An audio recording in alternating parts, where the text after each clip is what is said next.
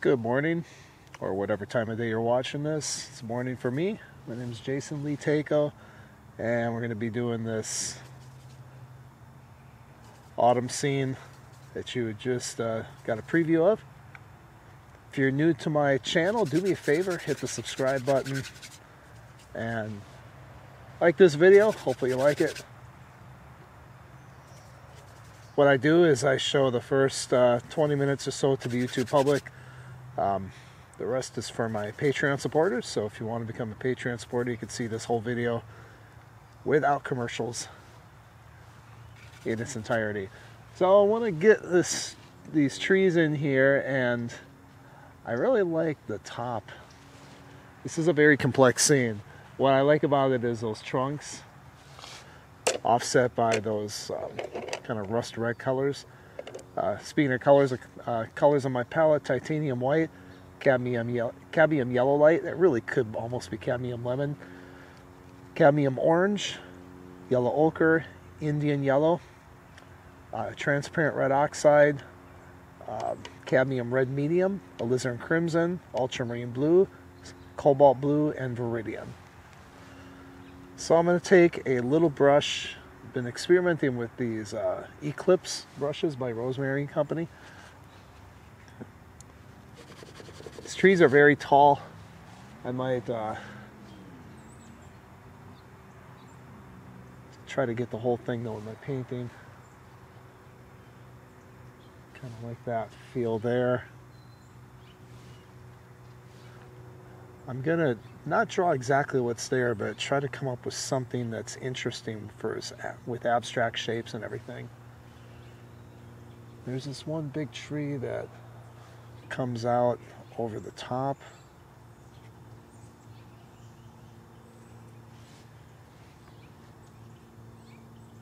Keeping this very loose and sketchy. That way I can make decisions later. If I lose some of my lines, no big deal. Nice thing is you don't have to draw trees exactly how they are. There's a lot of room for interpretation. So just be mindful of that when you're doing trees. Don't obsess over exactly where the branch is coming out. Just try to get the rhythm of it. And if it's something that's new to you, if you're not familiar with it, I just suggest you put in the work and go out and sketch a lot of trees. That's what John F. Carlson talked about. Go out and draw trees. And I totally agree. I think that is a great idea. So this is just to give me an approximate of where everything's going to go. A lot of this will be lost, but this helps me to visualize it, and I can keep that vision somewhat in my mind as I continue to paint. You can have a very low ground plane. The ground plane doesn't really mean much of anything. I mean, it does, but it's not what this is about. It's about what's going on in there. So it gives me kind of an idea. If you've watched my videos before, you know I don't obsess too much over composition out here in the field. Just because time's pretty limited, I'm more after, those colors and values. And then later on I will maybe work out the composition in the studio if I decide to draw or paint this later. I do teach live online painting classes through Zoom. I also do what's called a monthly demo, where I do a studio painting from start to finish with full explanation. It goes a lot deeper into it, where I thoroughly explain everything, just because I have the time to. I don't have the time to explain everything out here. It'd be like a figure skater trying to explain what they're doing in the midst of figure skating. It just doesn't work when you teach something to somebody. You can demonstrate it for them, but to really teach it to them, you kind of have to stop doing it yourself and focus on them. And so with my online demos, that's kind of what I do. Is I do the painting, but I really, explain every single color mixture, all the theory behind it. Do a little bit of that out here, but there just isn't the time. And Also, this is free, so.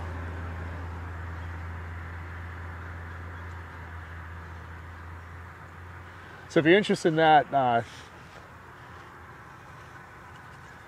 do have links for that, or you can just email me, jason@jasontako.com.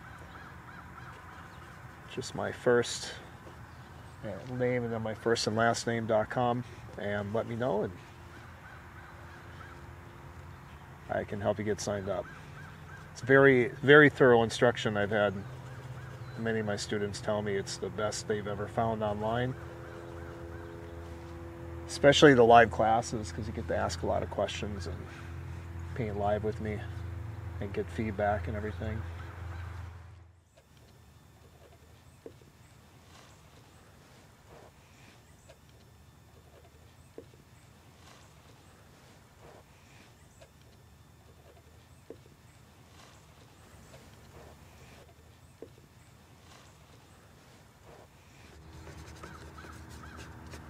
All right, so one thing I really like is these shapes down here at the bottom. I'm going to get a little haphazard here with this.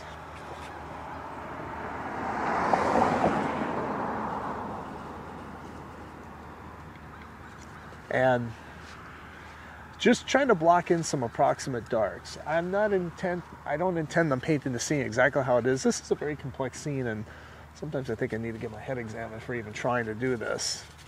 But I do sometimes bite off more than I can chew. We'll see if I did it this time. If I did, you know, maybe I'll post this video, maybe I won't, so.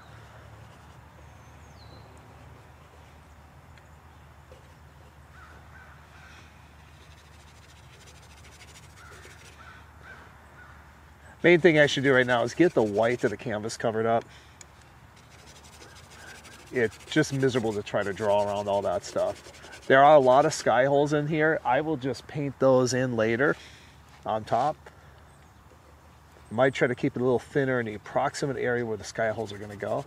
Now, this I'm starting out with more of an approximate color. I did have a student recently ask me, you know, you said to sneak up on it, and now you're in one of my other autumn paintings. I just kind of went for the gusto very early in the process, and they asked why. It kind of depends on my mood and my confidence level and everything of how I feel about the scene.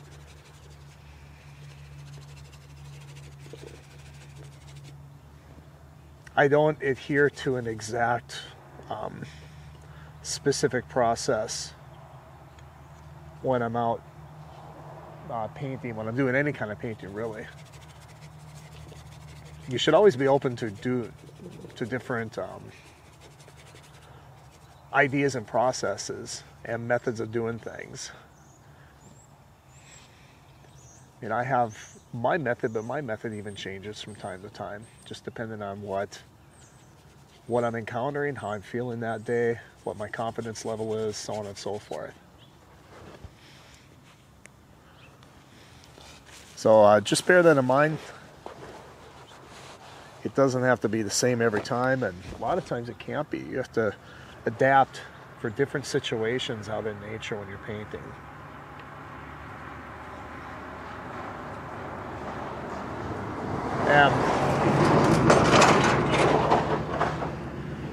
Depends on what you might struggle with. So if I encounter color and value combinations that I'm not used to, I might take a more cautious approach.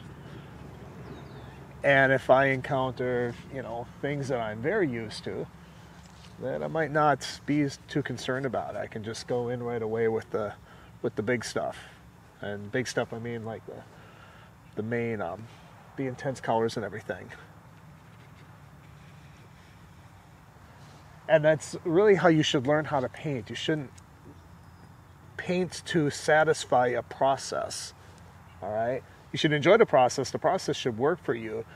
But if you have the idea to do something different, or to try something different, or if something isn't working for you, you shouldn't just go, well, this is how I paint. This is my process. I always do the neutral colors first, right? I always do the most intense colors first. And if it doesn't fit in my process, then forget it. That could just lock you in to a very conservative way of painting, which is not always a good thing. Unless you paint a very, very similar subject matter, that could work for you. But if you want to branch out and paint other things and try other things, you might need to adapt your style.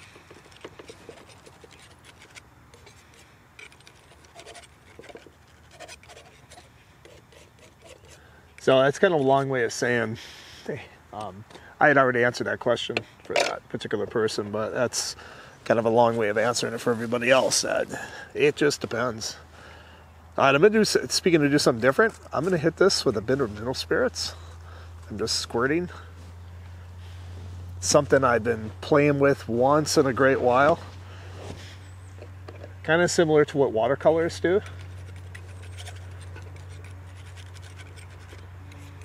Why am I doing this? I'm not really sure. I wanted to play with some of the texture, different ways of getting texture and different effects, and I thought this might be kind of cool. There's a hawk up there.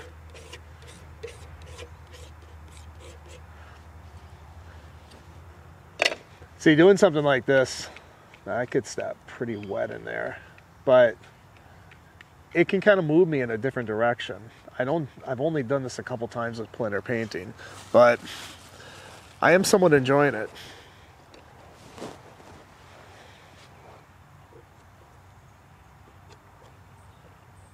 I started out in watercolor and had a brief fling with acrylic paints, but the relationship didn't work out too well, and I had to break up with acrylics. Nothing against acrylics, it just didn't work for me. I didn't like the super fast drying time and the look that they gave. So I broke up with acrylics and I proposed to oils, and she said yes, and here we are. We've been happily together for a long time now.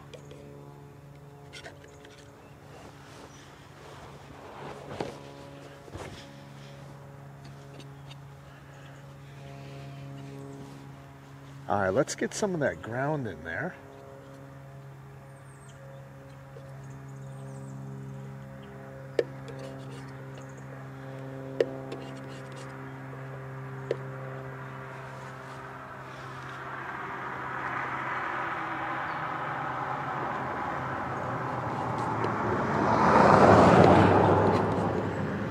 In the studio lately, I've really been on a kick using Venetian red.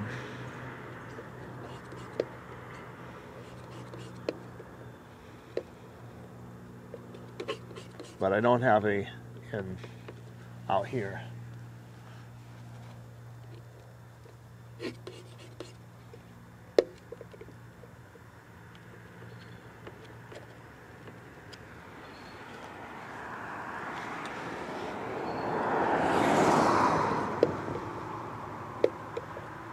So with this, I'm trying to get an approximate in there.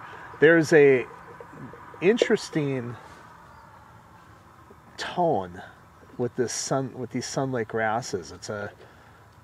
You can tell they're warm, but they have an interesting kind of neutral feel. It's so hard to explain. A feeling of restraint in these yellows and greens, and I really want to capture that. I always love it when I can see that in other artists' work. And what I mean by restraint is that they're not going hardcore with the most intense colors right away. They are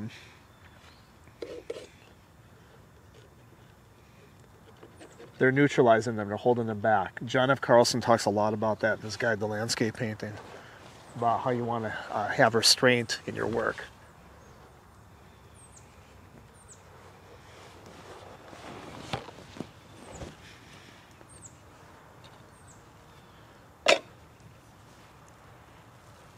Okay, so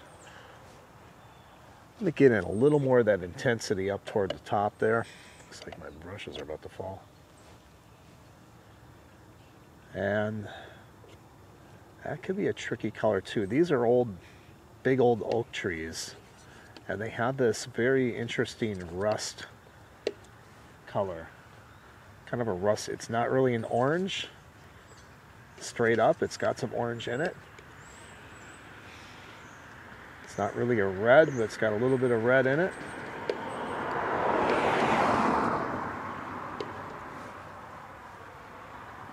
And I'll make sure I keep the value restrained because I still have that sky to put in there. That's pretty good. Maybe a touch of yellow.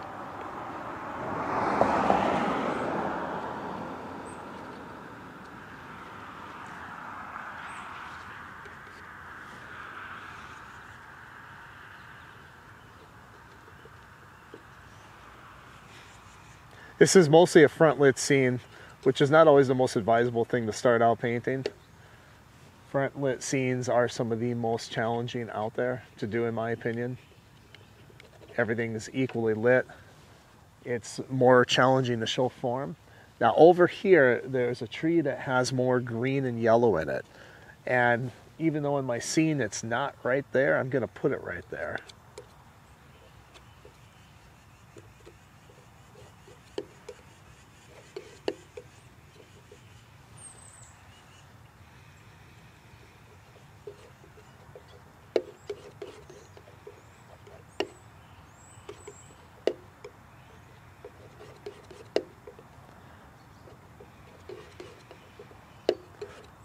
This more intense color, I probably will hold this back just a bit.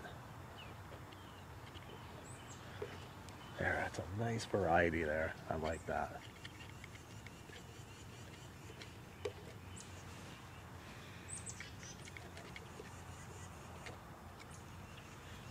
And I do like how squirting the mineral spirits on there has given me kind of a makeshift texture of leaves.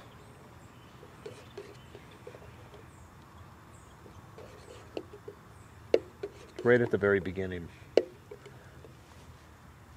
Some hints of green, yellow green in there. Let's get those in.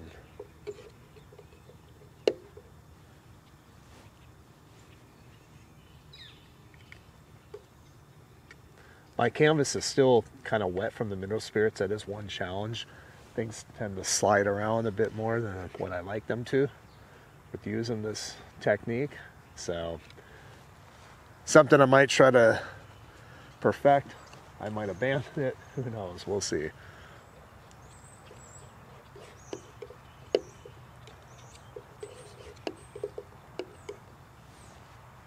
go a little heavier on the orange down here.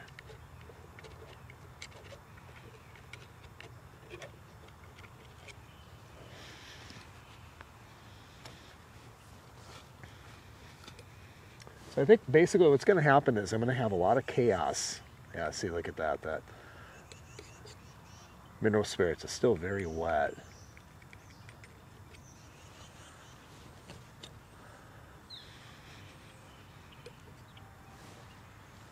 That's one of the challenges with this.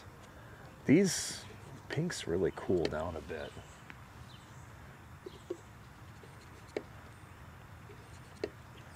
Add some white and a bit of transparent red oxide, so I don't want them to get too cool.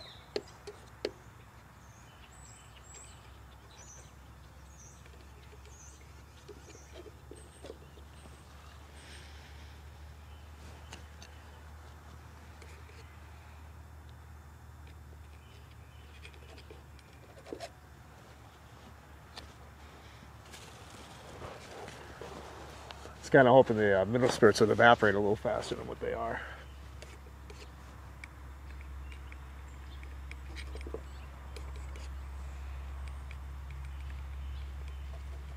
So if you try this and your painting becomes a disaster, I did warn you. And this is a tricky process.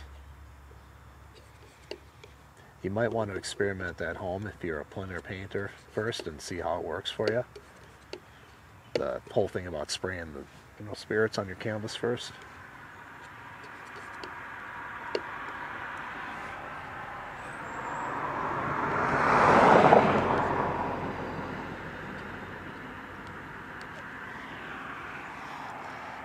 Otherwise I'll have people yelling at me on my YouTube channel.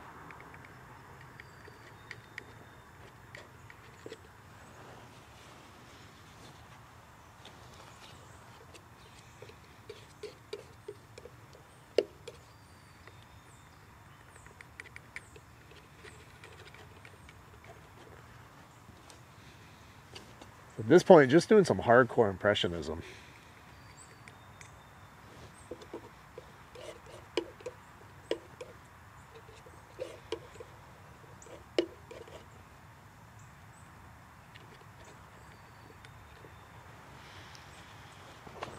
I think of this, I'm going to have to blot a little bit. Some of the, as I was saying, blot some of this wet paint off.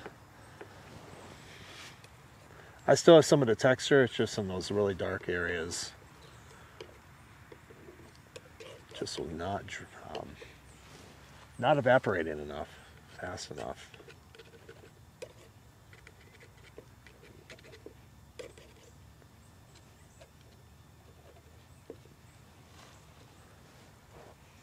I want to be careful. I think I'm getting too dark with those darks in there. I really wish I had Venetian red out here. I've absolutely fallen in love with that color for this kind of stuff. That's too light in value.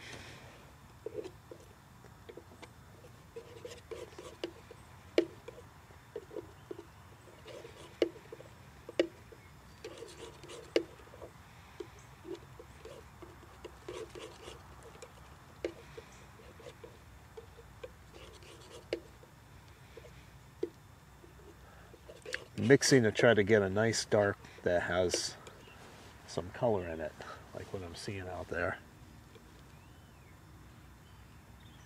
That's better.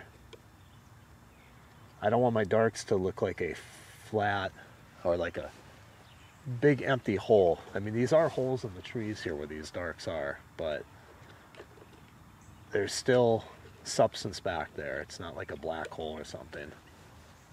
And you want to avoid black holes in your painting. Sometimes the darkest value is definitely needed, but not as often as you think.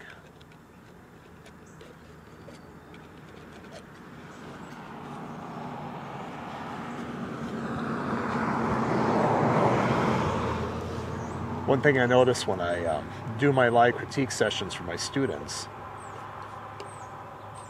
and not so much there, it's usually with paintings that they've worked on previously on their own, but I also see this a lot in just things I'll see on social media and everything, and paintings and that is, you know, the values are just way too extreme.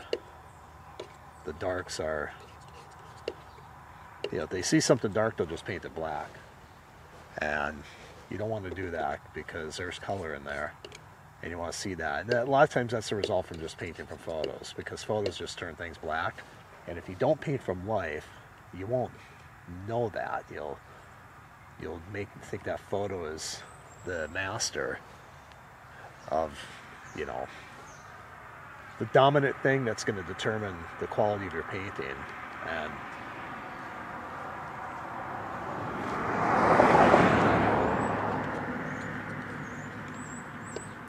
And so you'll just paint it black because that's what's in the photo.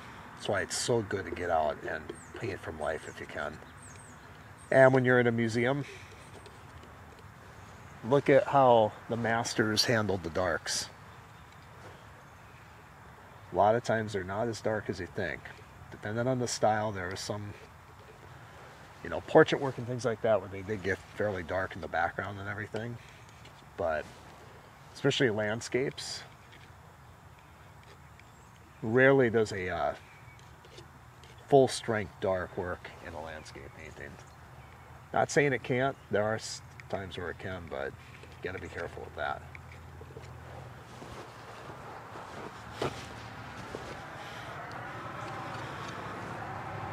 Okay, so I think I'm going to stop here. and switch over to my Patreon only members, the Patreon only side.